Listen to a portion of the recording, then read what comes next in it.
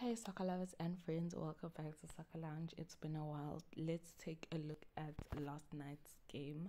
Sundowns was unstoppable, and you know what? Super Sports was really trying, but nothing gets past Ronwen Williams. He was literally stopping every single thing.